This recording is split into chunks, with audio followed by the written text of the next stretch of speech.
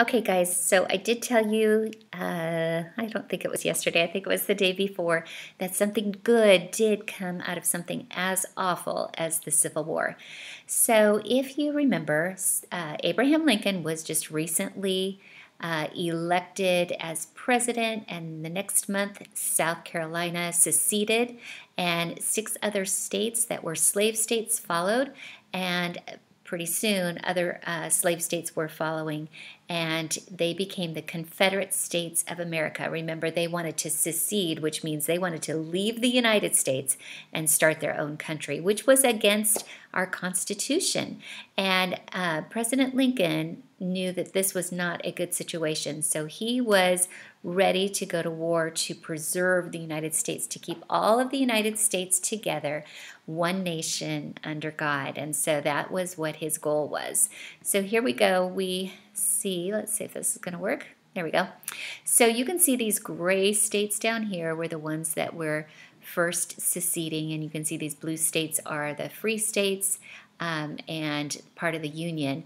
And then we've got some of these border states that had to make their decision if they were slave states, if they wanted to join the Confederacy or the Union. And so that was a terrible time too for our United States.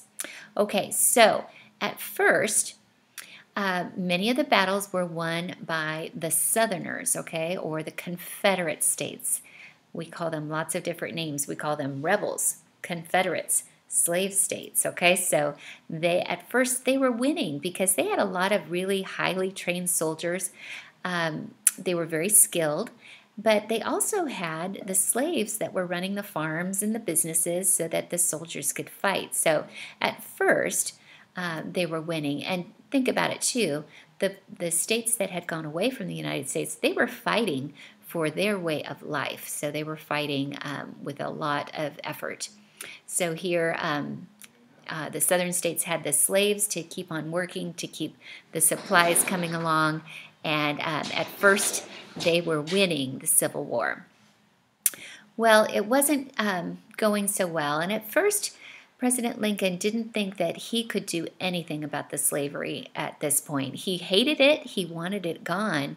However, he didn't think he had the power to change the laws.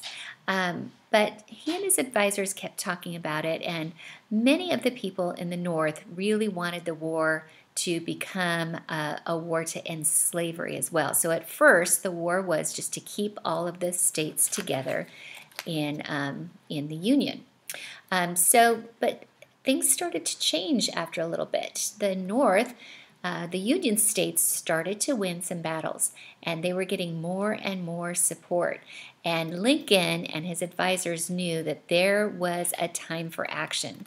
So they had a brilliant plan. Since they really didn't have the power to make slavery illegal, they did think, well, these states are in rebellion, and we do have the right to seize property of any states that are acting in rebellion to the United States. So we will seize their property. And think about this. What did the slave states consider some of their greatest property? It was the slaves. And so Abraham Lincoln came up with something called the Emancipation Proclamation. And what that meant was he could seize the property of those rebellious states, the slaves, and set them free.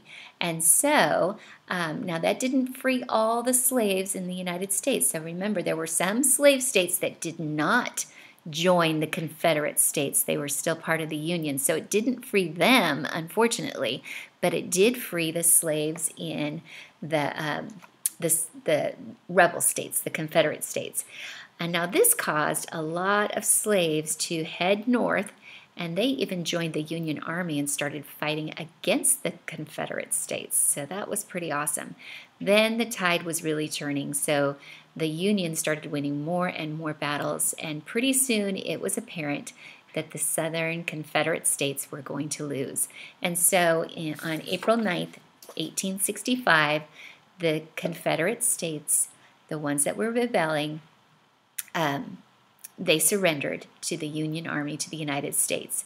And so the war was over, and all of those rebel states were back in the United States, and all their slaves were set free.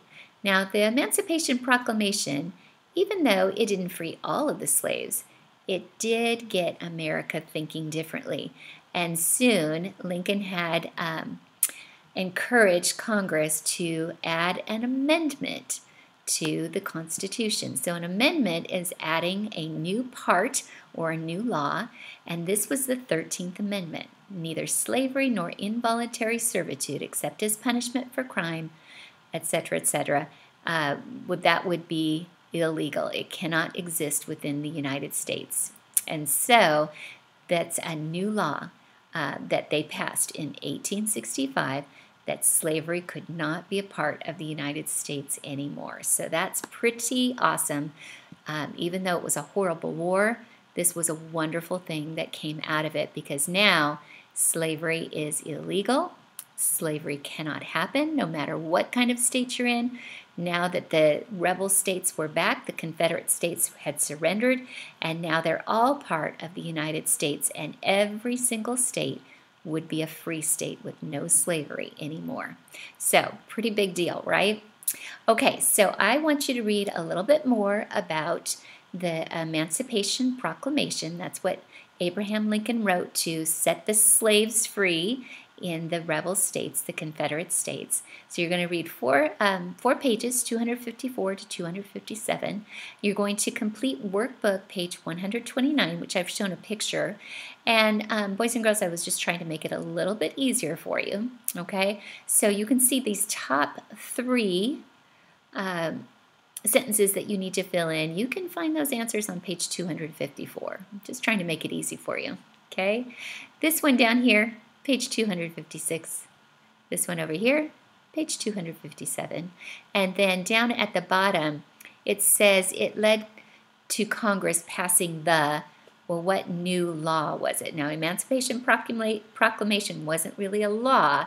It was what President Lincoln wrote. That was an executive order, but a new law had to be added to the Constitution. So that's what we're talking about right here. So I wrote a new law added to the Constitution. It's on page 257. So go ahead and fill in the rest of this organizer, okay? You don't have to do the backside, just page 129. Go ahead and tear it out and keep that in your journal too, because that was an awesome part, an awesome outcome of a terrible, terrible war. Okay, so send me a photo of that, and that is it.